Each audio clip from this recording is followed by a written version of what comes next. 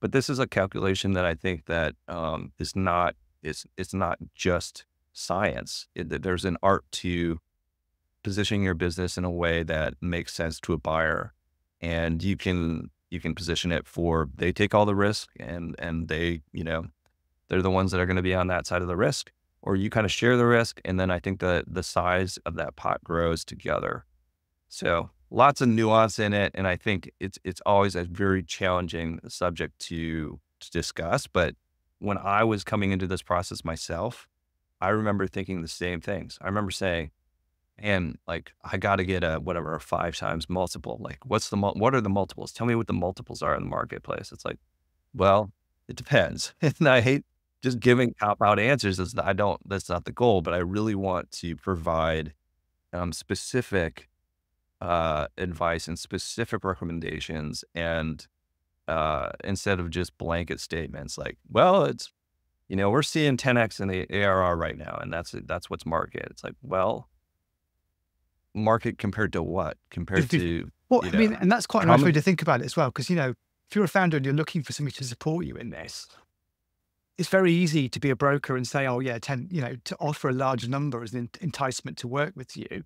But the reality is you want that transaction to happen, not, that's as important as the price at the end of it, really. And if you go in with an unrealistic expectation of what you will sell your business for, you're gonna get disappointed, and that deal is more likely to fall through. yeah. And I think there's always there's an underpinning for me when I think about a broker or a banker or an M&A advisor. Sometimes there's this a little bit of pessimism or jadedness to think, well, they're probably just going to try to sell my business for less so that they can just have an easy sale and whatever transact, and it's just another transaction to them. For me, and the way I look at this is, I want to give you a realistic and an honest, the best of my ability, honest answer to how I believe buyers will react to your business. We can have some disagreement about that, and if you believe your business is worth 10x ARR, let's discuss that. Let's see why. Like, tell me why you think that's the case. And if I could be missing something, let's figure out if that's really truly the case. And if so, then I'd be happy to support you in that and see how the market responds. Um, so whenever I work with somebody, I'm there to not just, tell you what the market is or tell you exactly how the market's going to respond. I want to see, what are your goals? How can we achieve those goals?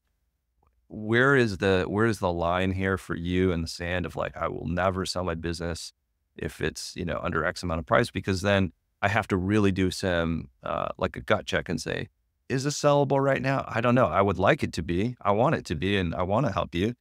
But I have to really assess that before we get into any sort of engagement, because I don't want to have mismatched expectations.